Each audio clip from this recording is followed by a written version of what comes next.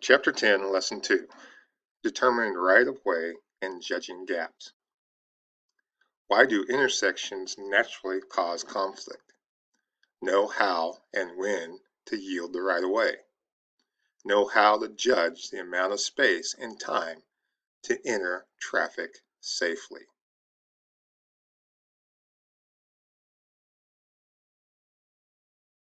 Objective. Define right of way. What is right of way? The term right of way describes the privilege of having immediately use of a certain part of the roadway. You have the right of way only when other drivers give it to you. It is not something you take. Laws determine who must yield. Yield when you want others to go first. Yield to prevent a collision. Yield to be courteous. Objective. Describe situations in which the driver must yield right away. Yield the right of way. Knowing the right-of-way laws will help you make safe decisions. Yield at stop signs to pedestrians in or near a crosswalk. All traffic on the through streets. Yield at fresh green lights. Pedestrians still in the crosswalks. Vehicles still in the intersection. Yield coming from an alley, driveway, or private roadway to pedestrians before reaching the sidewalk. All vehicles in the street. Yield at all yield signs. All pedestrians in or near crosswalks. All vehicles on the cross streets. Yield to emergency vehicles. Sounding a siren or using a flashing light, stop clear of the intersection close to a curb. Wait for emergency vehicles to pass. Yield when turning left at an intersection to all pedestrians in your turn path, all oncoming vehicles that are at all close, all oncoming vehicles that are at all close. Yield at four-way stops. All pedestrians in or near crosswalks. Vehicles that arrive first.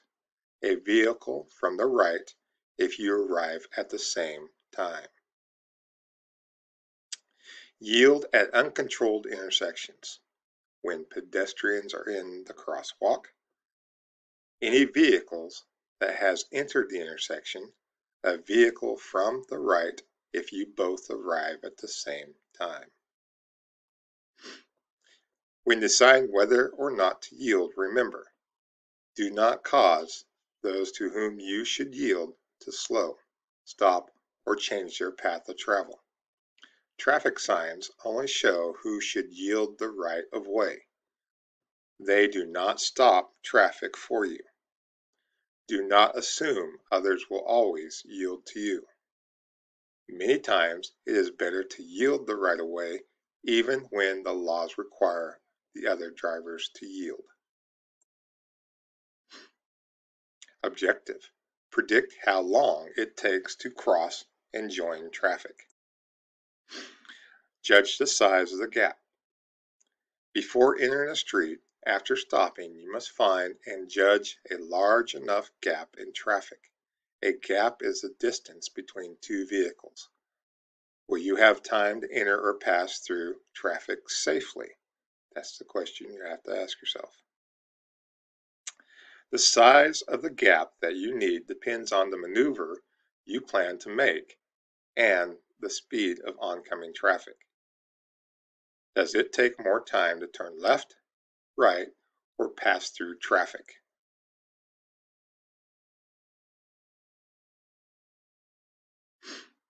Joining traffic. Turning right on left, turning right or left into lanes of other traffic is joining traffic.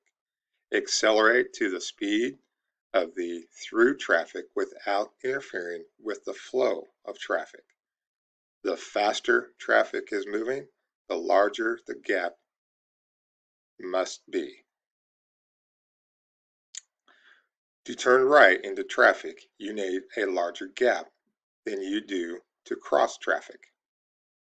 Turning right and accelerating to 30 miles per hour takes about 6 seconds. Why is turning left to join traffic more dangerous than turning right? Turning left, you have to cross traffic. Review. What is meant by yielding the right of way? List 2 factors that determine how big a gap must be before entering an intersection.